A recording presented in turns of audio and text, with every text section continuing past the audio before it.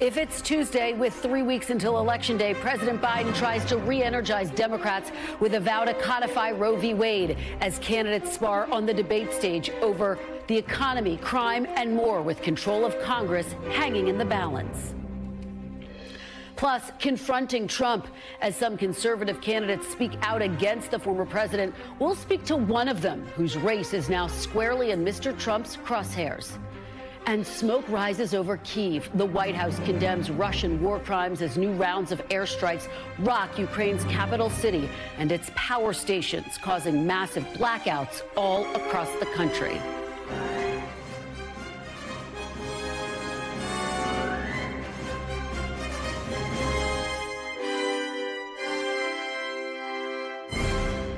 Welcome to Meet the Press Now. I'm Kristen Welker. We are just 3 weeks out from the midterm elections, and President Biden appears to be trying to turn back the clock to earlier this summer, when Democratic voters were riding a wave of midterm enthusiasm over the backlash to the Supreme Court's overturning Roe v. Wade.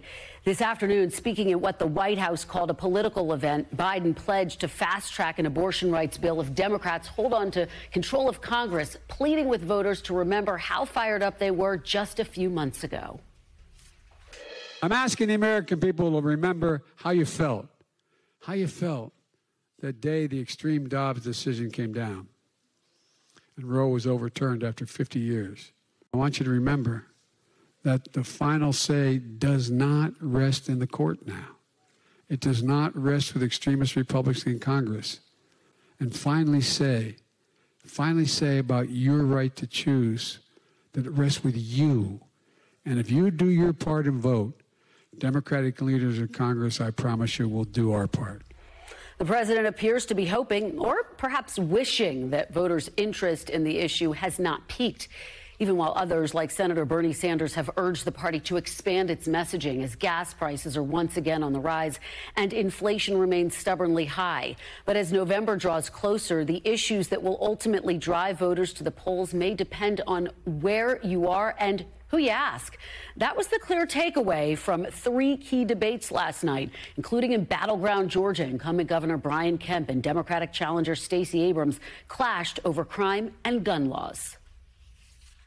The men and women in law enforcement want a governor that is going to stand with them, who has been with them, not only to have their back, but also stand shoulder to shoulder on things like civil unrest and going after street gangs and human traffickers. Street gangs aren't the reason people are getting shot in grocery stores and in parking lots and in schools. Street gangs are one part of the problem, but we have a governor who has weakened gun laws across this state, flooded our streets with guns by letting dangerous people get access to those weapons. And in battleground Ohio, Senate candidates sparred over inflation in the economy as Republican J.D. Vance tried to tie Democrat Tim Ryan to his party's leadership. That rising energy price that people see at the pump, that they see in the utility bills, that our farmers see when they're paying more for diesel, that was the direct result of policies enacted by Joe Biden and Nancy Pelosi and supported 100% by Tim Ryan. If I may, yes. J.D., you keep talking about Nancy Pelosi. If you want to run against Nancy Pelosi, move back to San Francisco and run against Nancy Pelosi. You're running against me. Fireworks there, and in Utah's Senate race, where a Democrat isn't even on the ballot, Republican Mike Lee and independent challenger Evan McMullin clashed over election integrity. You advised spurious so-called legal efforts to mislead tens of millions of Americans that the election had been stolen. And congratulations, you succeeded. As recently as this year, and even tonight, you're still casting doubt on the legitimacy of the election. You're doing a tremendous disservice to this country, Senator Lee. You have betrayed your oath to the Constitution with this. You know that's not true. You, sir, owe me an apology. In the days leading up to January 6th, when the votes were going to be open and counted, I had a job to do. There were rumors circulating, suggesting that some states were considering switching out their slates of electors. The rumors were false.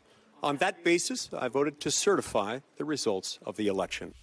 That exchange comes as a New York Times Siena poll shows 39% of registered voters say they are very or somewhat comfortable voting for a candidate whose positions they support, but who believes the 2020 election was stolen.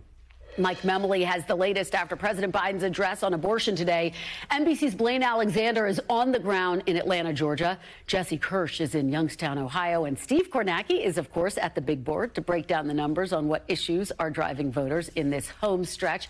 We do want to begin with Mike, though. So, Mike, talk about the strategy behind the messaging today. Obviously, the president has been talking about the economy as well. But this was a moment where he was doubling down on the message of abortion and really making a key promise to voters. Some people wondering what took so long. That's right, Kristen. And I thought really, as I was covering that speech today at the Howder Theater here in Washington, one of the most striking comments the president made was the one that you played earlier, where he asked the audience to remember how they felt when the Dobbs decision came down. That was at the end of June, and I think implicit in the president's question there was the reality that many Democrats are seeing, which is the enthusiasm, the surge in the polls that Democrats experienced across the board in the late summer months because of that decision has begun to subside somewhat. And Kristen, you and I have talked to Democrats who felt that the White House's response at that moment did not necessarily meet the urgency of the moment. They wanted to see more from the administration. Obviously, the president's his response has always been, we need to have the votes to codify Roe versus Wade, that no executive action is going to be a substitute for that law.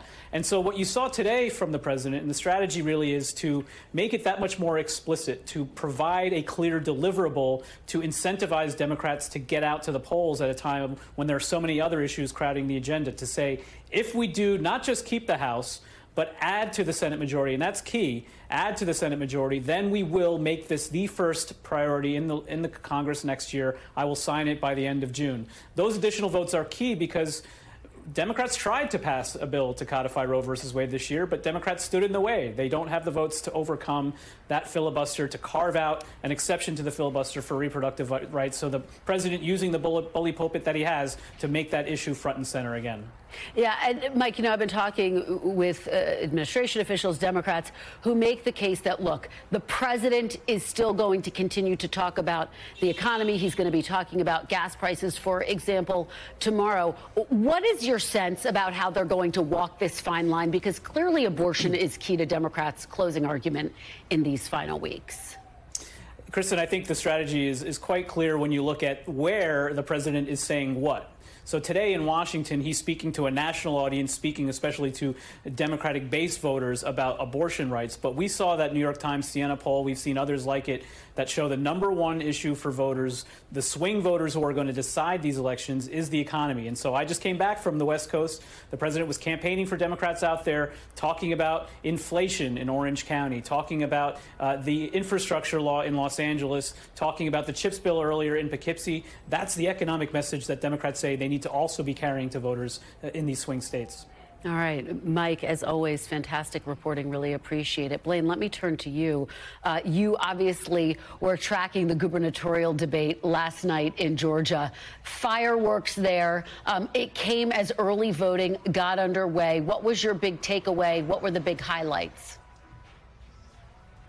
You know, I think from a big picture perspective, Kristen, when you look at last night's debate, it was actually a pretty substantive debate. You know, one thing that we didn't see between the two candidates is any sort of personal blows back and forth. Really, this is a campaign, or this is a race where you haven't seen a lot of personal drama, for lack of a better term. You haven't seen a lot of personal issues insert themselves. So, yes, while there were a number of fireworks, blows back and forth, all of them dealt really with policy issues. So when you kind of look at the recurring theme, I think what we saw is Governor Brian Kemp doing during the debate what he's done all along, which is really lean heavily on his 4-year record as governor, and essentially pointing to those things as things that he's done that have benefited Georgia. And then on the other side, we saw Stacey Abrams issue rebuttals of that at every turn, saying, you know what, here's why that actually wasn't such a good thing, and here's what I'm going to do instead. One thing that they spoke really heavily on was the economy. Brian Kemp making the case that business is doing well here in Georgia, and he said repeatedly that in his words, it's because of his decision to reopen Georgia, to reopen the state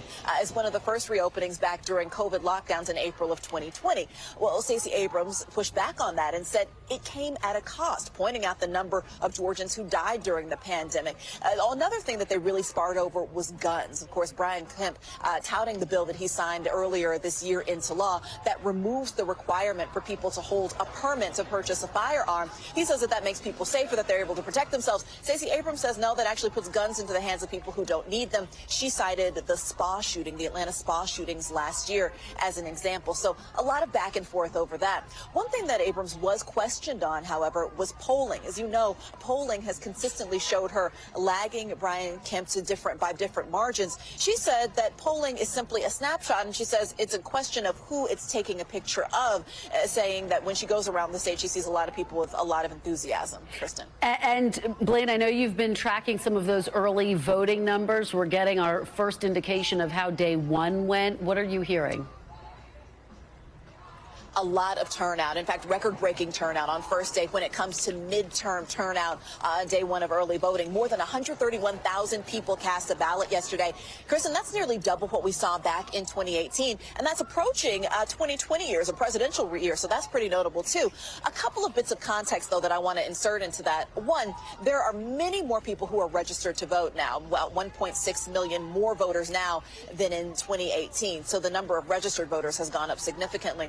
The other thing to point out, too, as I've spoken to Democratic sources, is, yes, typically that bodes well for Democrats, but this year we've really been seeing Republicans, specifically Brian Kemp, urging his supporters to come out and vote early as well. He did it during the debate. He's done it on the campaign trail as I've been along with him. He did it earlier this morning in a media appearance. So it's certainly interesting, not just the number of people who's turning out, but who exactly is turning out. That really will kind of tell the story of what these numbers mean for the race. Kristen. That will tell the tale. That is such great context, Blaine. Thank you so much for that. Jesse, let me go to you in Ohio. You were obviously tracking the big debate there overnight between Congressman Ryan and J.D. Vance. And it actually got heated and even emotional at some moments. Tell us what your takeaways were.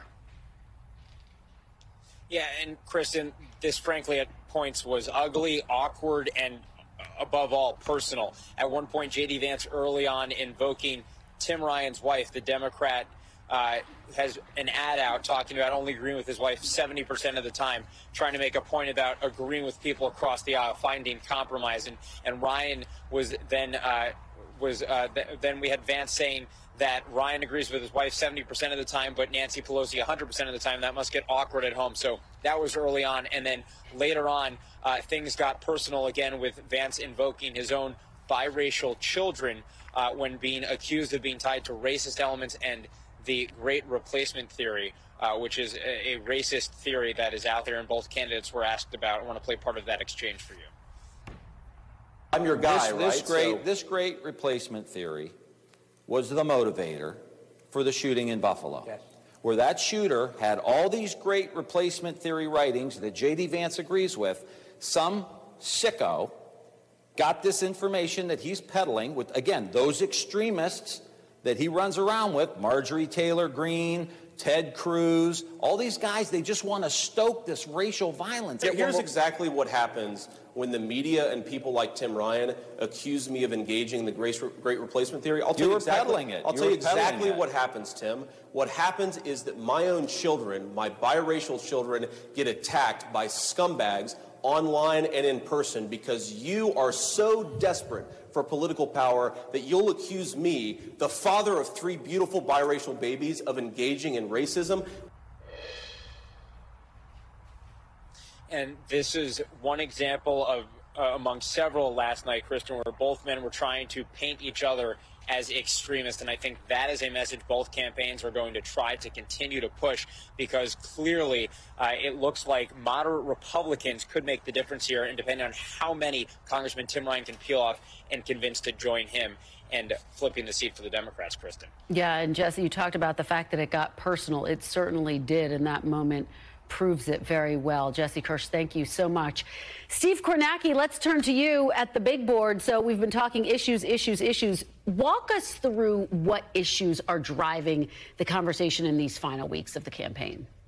Yeah, well, you heard Mike there at this top mention this new New York Times Siena poll that I think has gotten a lot of attention out in the last 24 hours. Looking at that question that they asked here, basically, hey, what is the top issue that's on your mind as you make your choice in the midterm election? And you see here, the economy, inflation, the only 2 issues that hit double digits. And in fact, if you combine those two, the economy and inflation as sort of related, 44%. I mean, we're getting close to half of the electorate here in this poll. 44% saying the economy or inflation, that's the top issue for them when it comes to making up their minds here. Again, nothing else in double digits. You look at abortion, all the emphasis you're talking about, the Democrats have placed on this, the millions of dollars they're spending on ads around the issue of abortion clocks in at 5% in this poll in terms of being a top choice for voters. Well, and Steve, I wonder, just to follow up with you on that, and it's funny because you have the first column and then abortion is on the second column. Did reaction to Dobbs peak too soon for Democrats? It's interesting. One way to look at this, let's throw up the poll average here. This is the real clear poll average here. The generic ballot. This is just the question here of asking folks, Republicans, Democrats, who do you want to see control Congress? And this is just the average at any given day of where that poll's been. And I think this trend line does tell an interesting story because you could see we're going back here to May 1st. So go back to the start of the spring, and Republicans led the generic ballot by about 4 points. And this is when we were talking about the midterm climate was very friendly to Republicans, hostile to Democrats. And then what happens is the Dobbs decision comes down somewhere in here at the end of June, and you can see that the trend line tightens to the point where at the beginning of August, Democrats actually got ahead in the generic ballot. It went from the Republicans with a healthy lead, the Dobbs decision, and by the middle of the summer, the Democrats had the lead. And you see they kind of battled back and forth, even a moment there in September, for much of September, first half or so of September. The Democrats continued to lead the generic ballot, but you can see in the last couple of weeks here, it's moved back in the Republicans' direction. It now sits at just more than a 2-point advantage for Republicans in the generic ballot. The last 2 weeks have brought new focus on inflation, bad news on inflation, gas prices that have started to tick up again, and it almost feels as if that economic news is really taking center stage again, and perhaps that focus on Roe over the summer, not as much, and the trend line responding to it potentially. Yeah, certainly does seem that way. Steve Kornacki, so fascinating as always, and great to see you. Appreciate it. Coming up, Colorado's Republican Senate candidate Joe O'Dea just became former President Trump's latest target on the campaign trail. We'll hear from the candidate and dive into what it means for the future of the Republican Party. Plus, massive blackouts across Ukraine as new Russian shelling takes out critical infrastructure. We're going to have the very latest from Kyiv. You're watching Meet the Press now.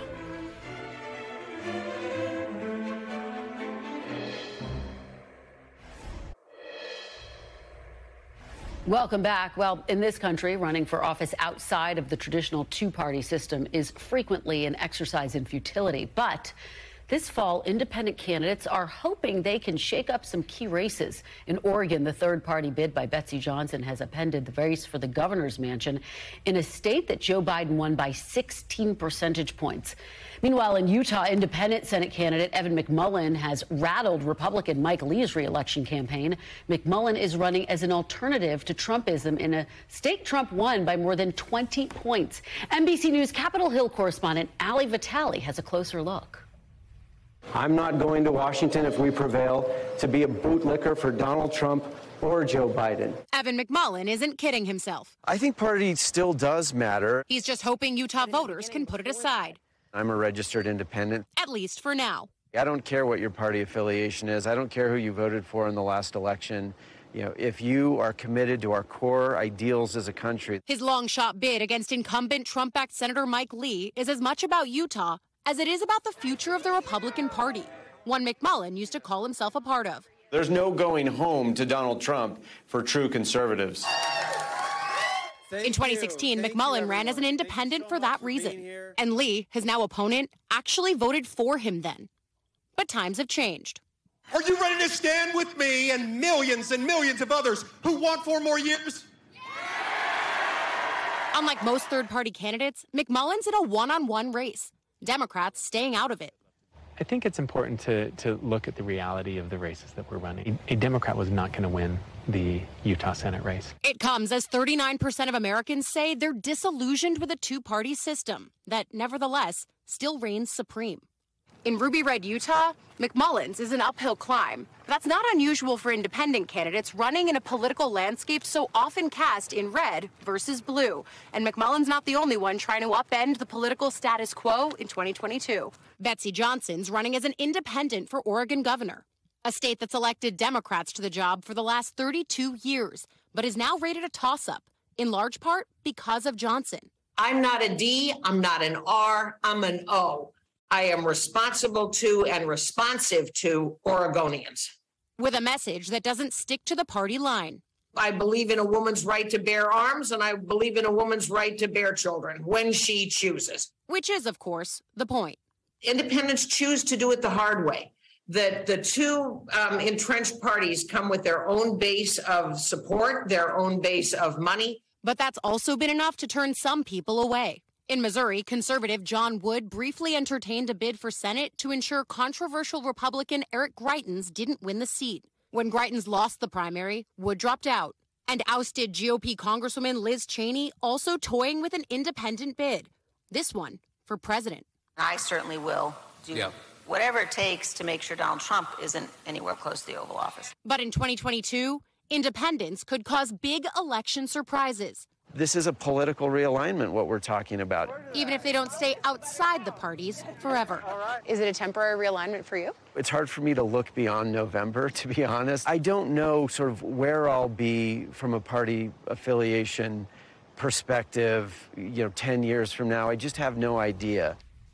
And our big thanks to Ali Vitale for that great report. Joining me now is another candidate who's trying to steer his party in a more moderate direction, Colorado Republican Senate candidate Joe O'Dea. Mr. O'Dea, thanks so much for being here this afternoon. Yeah, thanks for having me on. I really appreciate it. I want to start off by getting your reaction to some criticism you just got from former President Trump, comments he made yesterday. He called you a rhino, and he wrote, quote, MAGA doesn't vote for stupid people with big mouths. As you know, more than 1.3 million Coloradans voted for Mr. Trump in 2020. So what do you say to those Trump supporters who might say, how can we get behind Joe O'Dea if former President Trump is saying that? Look, I'm a contractor. I'm not a politician. My wife and I started business out of our basement. We live the American dream here in Colorado. And, I'm not a politician. And I respect the president's opinion. He's entitled to that. But unlike most Americans, we want to move the country forward. I don't want to see Biden and Trump again in 2024. That's moving the country backwards. There's a lot of good Republican candidates that are going to enter this primary, DeSantis, Nikki Haley, Pompeo. We got Tim Scott. These are wonderful people that can serve for 8 years. And I'm going to actively campaign for one of those to come across the finish line as a Republican nominee here in Colorado. And that's how I'm going to vote. Mr. O'Dea, let me just follow up with you because, of course, former President Trump is still the leader of the Republican Party by most accounts. And his opinion and his message is essentially that he doesn't think you should be in the Senate. What should Republican voters in Colorado take from that? Look, I've been on the campaign here 18 months. I've been out to talk to all four corners of the state. We've built an enormous tent. There's a lot of supporters that are Trump supporters. They're GOP supporters. They're independents. They're disenfranchised Democrats. They're behind this campaign. We're going to do a great job for Colorado. I'm not going to be owned by any party. I'm going to vote for Colorado first. That's what's important to Coloradans. They want to see us move the country forward, and that's what I'm going to do. And we're going to win in November. I'm confident.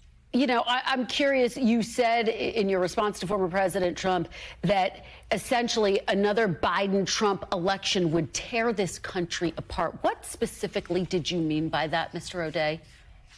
We're ready to move this country forward. We need some independent thinkers that are going to talk about the issues that are really important to working Americans here. I'm talking small business owners, middle class. Those people are getting crushed right now by these Biden policies. We've got to turn that around. Inflation's record high. You've got crime here in Colorado. We're number 2 in violent crime. We're number 2 in fentanyl overdoses. We're ready to move this country forward. We want some independent thinkers that are going to move this country forward, and that's who I'm going to get behind, and that's how we're going to change things here in Colorado. Well, you've led me to my next question, which is about the issue of inflation. If you are elected into the U.S. Senate, what specifically would you do to try to bring spending down? What would be the first piece of legislation that you would sponsor? Well, it's pretty simple. We got to quit spending. We don't have a taxation problem. We got a spending problem, and we got to quit. The other thing is this war on American energy. It's got to end.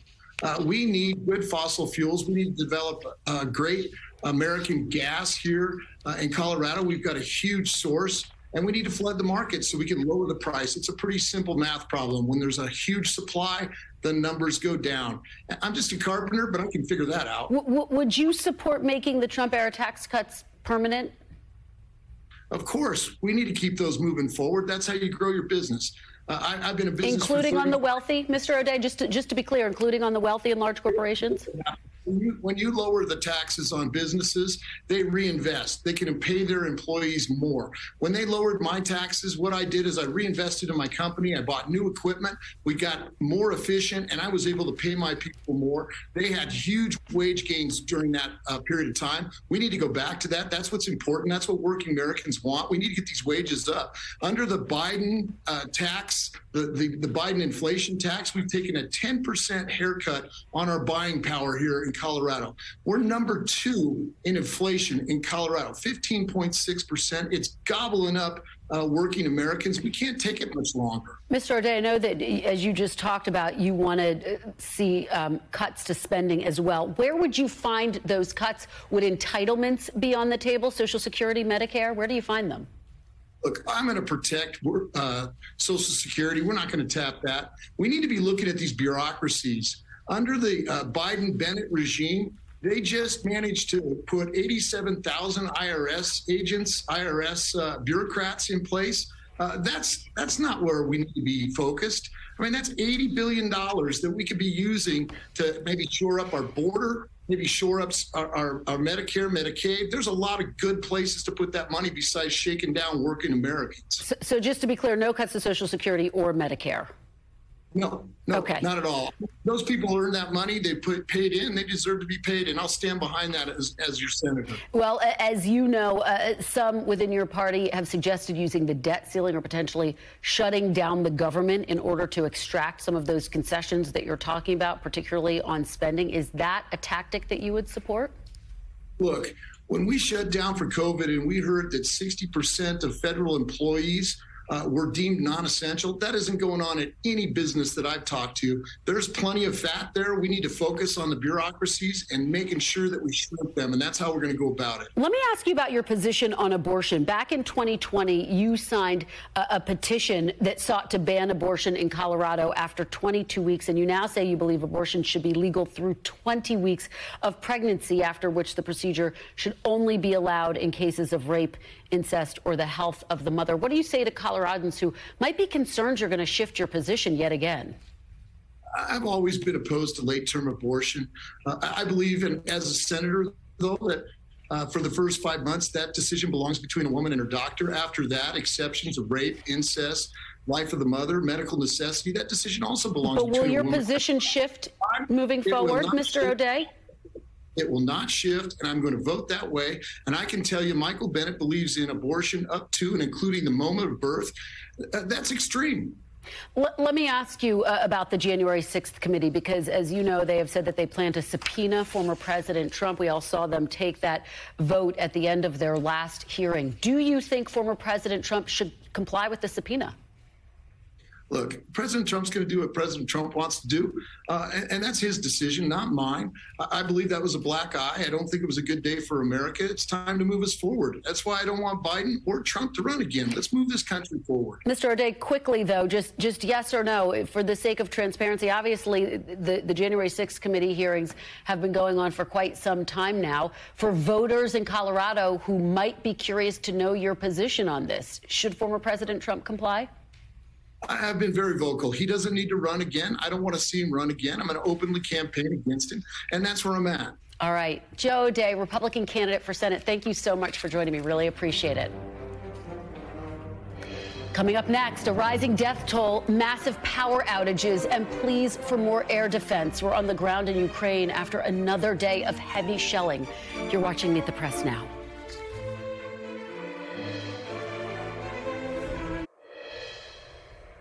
Welcome back. Russia continued its shelling of Ukraine today with strikes on a residential building in the south, as well as an attack on an infrastructure facility in Kyiv. Now, according to President Zelensky, 30% of Ukraine's power stations have been destroyed over the past 8 days, resulting in massive blackouts all across the country. The mayor of Kyiv is now urging residents to limit their use of electricity and water as the city works to restore essential services. Joining me now from Kyiv is NBC's Cal Perry. So, Cal, bring us up to speed. What is the latest that you are seeing there on the ground? Well, we're in a darked out city here. The Ukrainian capital is dark. It's partly by choice, partly because of these airstrikes. But what is unfolding here is an energy crisis. And clearly this is Russia's way of trying to make it unlivable here. They're trying to hit these power substations. As you heard from the president, 30% of them have already been destroyed. If we get to about 40%, rolling blackouts are just going to become blackouts. And as winter months approach, people here are getting very nervous about it. That is, I think, the overall fear. The more immediate fear is, of course, the danger that these rockets and that these drones pose. There were 3 people killed today in a series of rocket strikes in the capital. You mentioned the city of Mykolaiv. That entire apartment building there collapsed, 1 person dead. And in the north of the country, 2 people were killed in shelling. So the death toll is rising. And what we're seeing here is this continued air campaign. And look, Kristen, just to give you an idea of what life is like in this city, for the past 5 days, we've woken up to the sound of explosions. So people are tired, people are weary, school has been canceled. Life has changed here in dramatic ways, Kristen. All right, Cal Perry, thank you for joining us, and please do continue to stay safe. We really appreciate it. Thanks, Kristen. After the break, all the latest twists and turns from the campaign trail with just 3 weeks to go. It is the final countdown and the final push to get voters to the polls. My panel's next. You're watching Meet the Press now.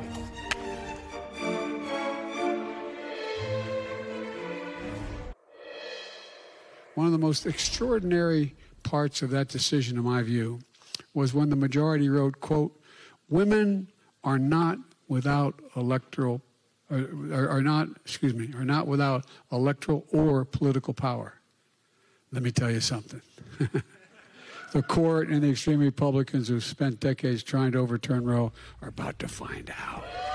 Welcome back. That was President Biden looking to fire up Democratic voters on the issue of abortion at an event here in D.C. As we mentioned earlier, with Election Day just 3 weeks away, Democrats are trying to turn back the clock to the summer and the anger over the Supreme Court's decision to overturn Roe v. Wade.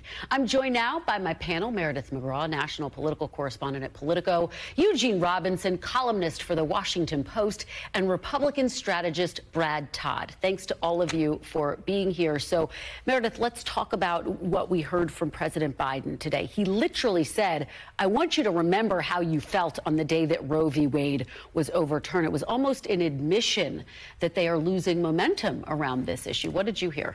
Yeah, the president's really trying to kickstart the same sort of energy, as you said, that we saw from this summer.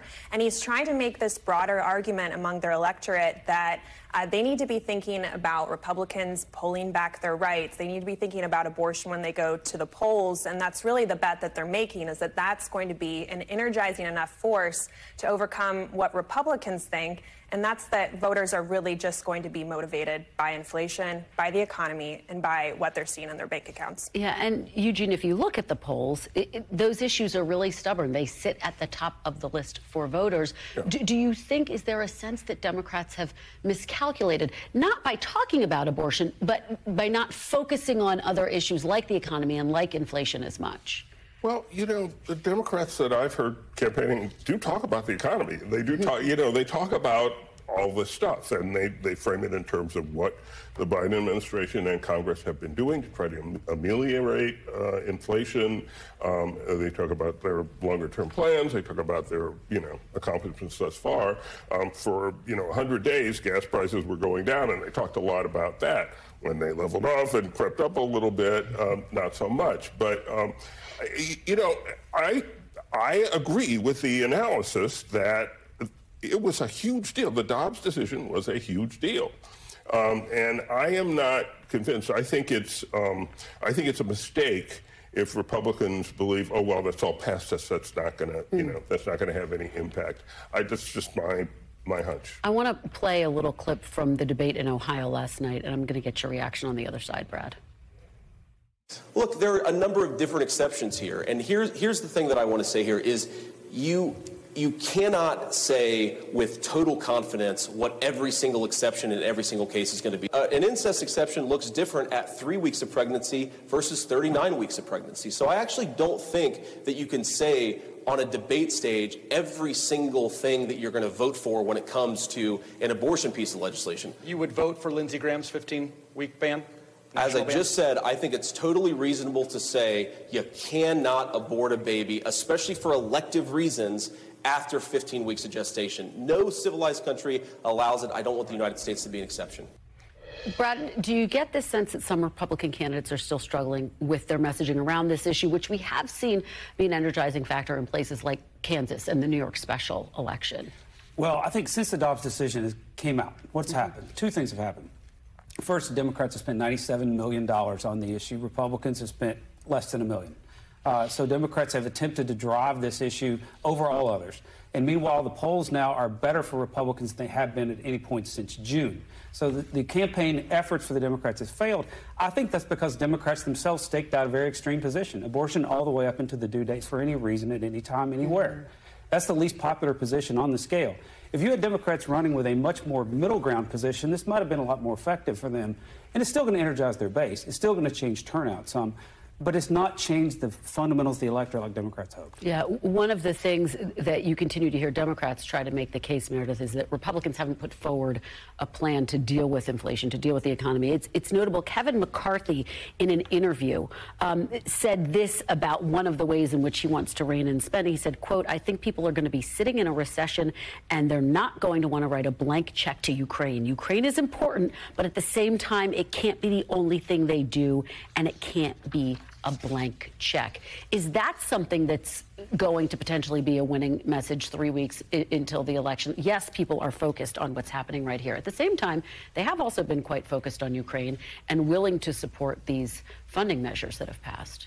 Well, we've been hearing rumblings from Republicans about this for quite some time, about spending in Ukraine. And I think McCarthy is looking forward and is predicting if Republicans do win the House, he's going to have to deal with a conference, a House conference, that is increasingly right-wing and is increasingly America First, has the same sort of Trumpism bent, and is looking for more oversight on spending when it comes to Ukraine. And I think we've seen with McCarthy's statement, really the stark divide in Republican foreign policy on display. You have this, America First wing of Republicans who is saying, whoa, let's, look at how we're spending our money, how we're spending funds over in Ukraine.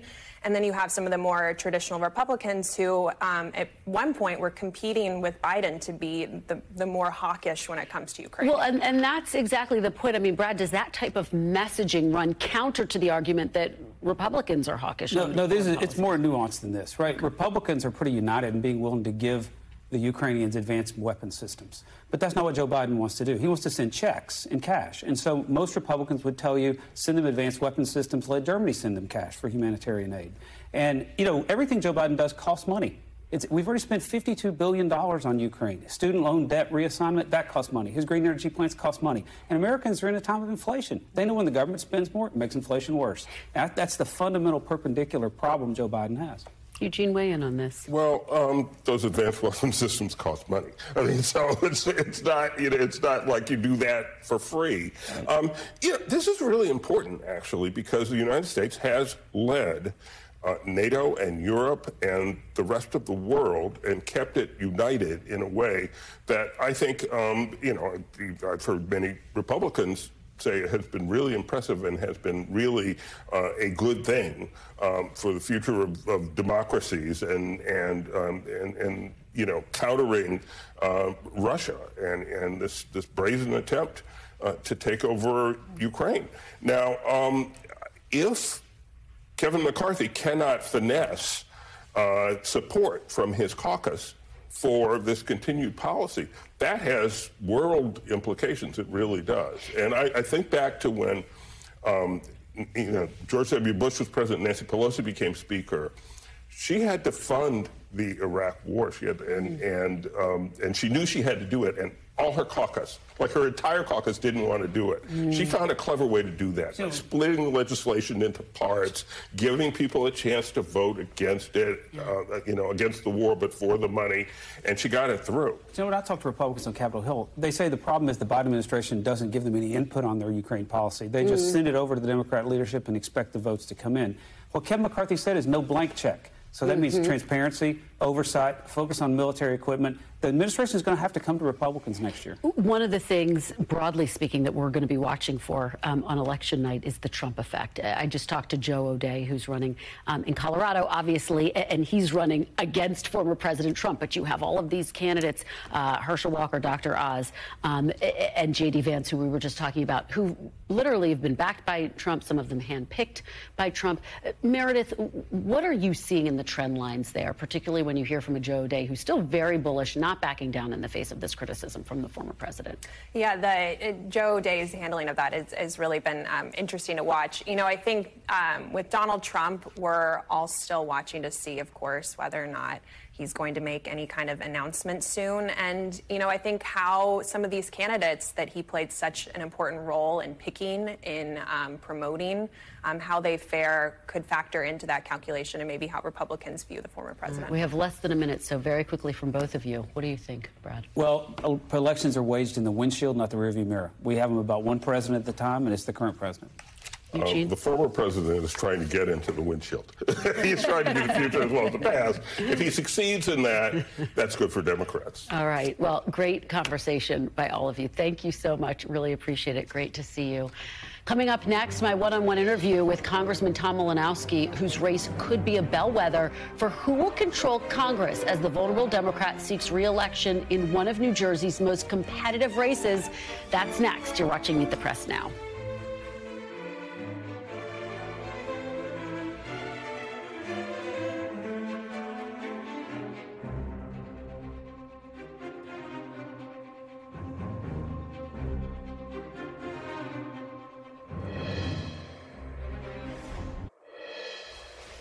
Welcome back. As we watch results start to come in on election night, one place we'll be keeping a very close eye on is northern New Jersey. That is where Congressman Tom Malinowski, one of the most vulnerable Democrats on the ballot, is trying to win a third term.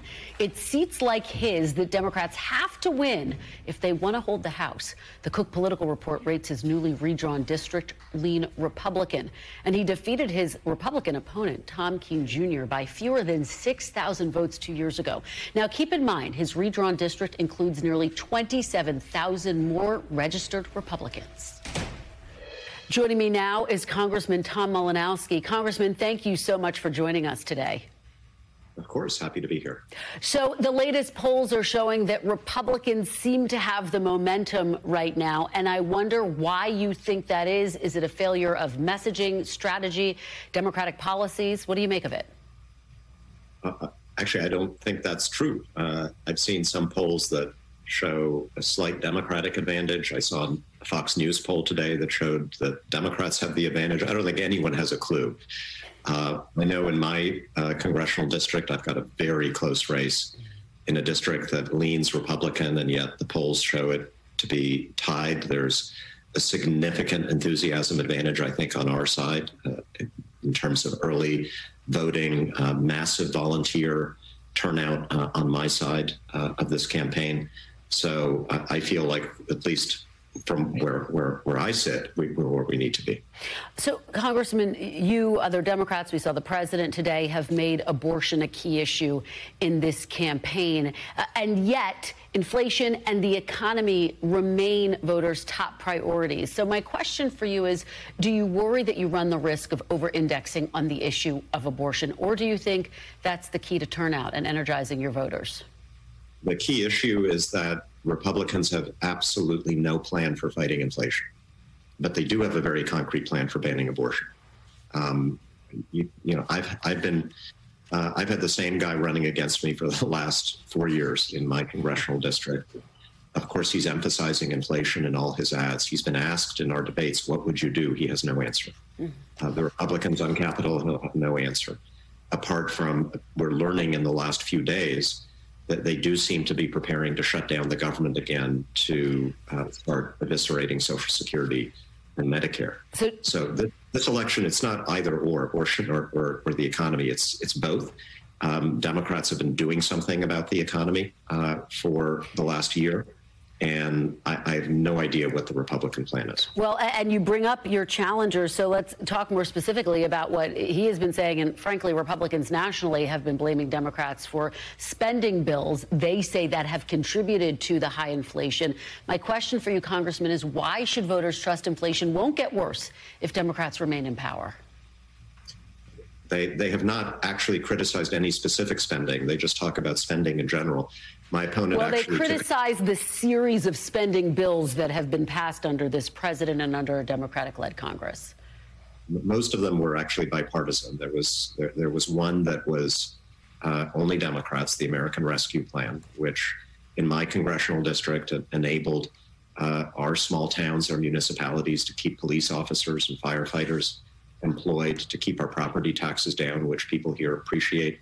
I had Republican mayors contacting my office and leadership in Congress, urging us to pass that bill back when it was happening, because, you know, the economy was in a Great Depression. Voters trust the party that brought the American economy out of a Great Depression and that then passed legislation to lower prescription drug prices, lower health care costs. I'm proud to run on the stuff we're actually trying to do to lower costs for consumers. And I can't point to a single thing the Republicans are proposing to do. Congressman, just to put a fine point on it, though, do Democrats bear some responsibility for where the economy is right now? It happened on your watch. What happened on our watch was taking an economy that had tens of millions of people unemployed and virtually every small business shut down in this country, taking it to a point where we rescued the jobs, rescued the businesses, and now we have a responsibility, because we are the party in power, to deal with inflation, to deal with the cost of living. And again, we are actually trying to do something about that. We're passing bills that lower cost of living. Republicans say they'll cut spending, right? I guess that's the only specific thing that they've said. Yeah. But if you had a single Republican on your show who's given you a single example of what they would cut. Congressman, let me ask you about one of the issues that has been raised again by your challenger in your race. You remained under investigation by the House Ethics Committee over allegations that you failed to properly disclose hundreds of thousands of dollars in stock trades.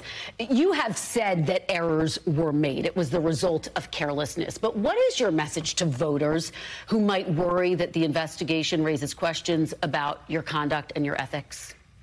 Well, the investigation was over a year ago. There was a report by the Office of Congressional Ethics, which confirmed everything that I'd said, that there was late reporting, that I had no involvement or even prior knowledge of the trades that my broker was making. Ever since then, I put my entire retirement savings in a blind trust. I'm one of only about 10 members of the House or Senate who's done that. I strongly support legislation that would prohibit any member of Congress from owning stock. I've taken issue with leadership in my own party for not passing that bill. And my opponent, who's brought this up, is actively trading stocks as we speak, pharmaceutical stocks, oil company stocks, even Chinese stocks. Mm-hmm. So if that's the issue they want to run on me on, they put up the wrong candidate. Run against. Let me ask you about the future of the Democratic Party. Do you think President Biden should be on the ballot in 2024? Is he the strongest candidate to represent Democrats in the next presidential election? I think there's something wrong with our politics when more than 2 years before a presidential election, that's the question. I don't want President Biden to make that decision right now. I want President Biden to be focused on inflation, on gas prices, on the war in Ukraine, on protecting the country. We will all, after the midterm elections, take a step back and think about that. Do you want him to campaign with you, Congressman? Because that is a question for right now, right here and right now. Do you want the president to be campaigning with you in these final weeks of the campaign? I've had the president to my district several times. He's come to deliver flood relief after Hurricane Ida. He's come to talk about the importance of child care and early education. But do you want him in these final weeks of the campaign, Congressman? I'm happy to have anybody come and stand with me to deliver for voters in my district. The former president came to my district repeatedly to play golf. All right. Congressman Tom Malinowski, thank you so much for your time, and stay safe on the campaign trail. Thank you so much. And thank you for being with us this hour. Chuck will be back tomorrow with a very special edition of Meet the Press Now you do not want to miss, live from Georgia. He'll be talking to voters as they head to the polls, plus one-on-one with Georgia's Secretary of State Brad Raffensperger, Atlanta Mayor Andre Dinkins, Lieutenant Governor Jeff Duncan, and much, much more. You don't want to miss it. NBC News Now coverage continues with Tom Costello right now. Thanks for watching our YouTube channel. Follow today's top stories and breaking news by downloading the NBC News app.